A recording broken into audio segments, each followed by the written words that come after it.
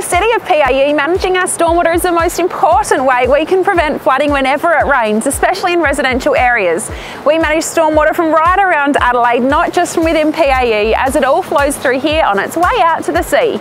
Much of our stormwater infrastructure is hidden underground, and although you can't see it, we have over 550 kilometres of stormwater channels and pipes, 90 detention basins, 4,000 pits and over 10,000 inlets, not to mention the countless pumps and mechanical systems.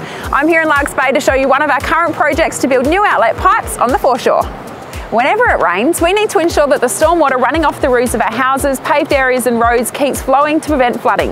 Our infrastructure includes entry pits, underground pipes and detention basins to control the flow of stormwater. Much of our underground infrastructure was built more than 50 years ago, which means that it's coming towards the end of its useful life. We also need to upgrade the infrastructure in areas of PAE where there is new, higher density living. This is a massive investment and is very complex work, which is why it's happening over a 20-year period. Recently, at Birkenhead Naval Reserve, we installed larger underground piping, a new pump station and a large detention basin. Meanwhile, at Dover Street in Blair Athol, we've just finished installing underground stormwater pipes, retaining walls, rockwork, irrigation and turf. At the same time, we've revitalised the open spaces in both reserves, providing new areas in which to relax and play. We know from in-depth flood modelling that areas of the peninsula are flood prone. Currently, we're upgrading the existing drainage system in this area and extending the drain along Military Road. Work has already begun in the foreshore car park and will progress toward Wigley Street, and the budget for this project is $1 million. When it's finished, we'll work with the rest of the upgraded system across the peninsula to protect the area even during rare peak flooding events. During construction, you can expect some delays and traffic detours, but we'll try to minimise the impact as much as possible.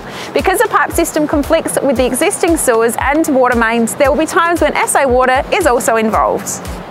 Upgrading the stormwater infrastructure is a major commitment from the Council. We'll be undertaking this over the next 20 years. In all, the program will total over $171 million. The work includes deep excavation, sandy soil conditions and traffic management.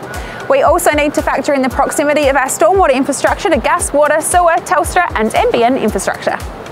We're undertaking extensive community consultation throughout our stormwater infrastructure work. Check out our Have Your Say page where you can provide feedback and keep up to date with all our projects. You can also read updates on our website, social media platforms, or give us a call at any time to chat about our stormwater.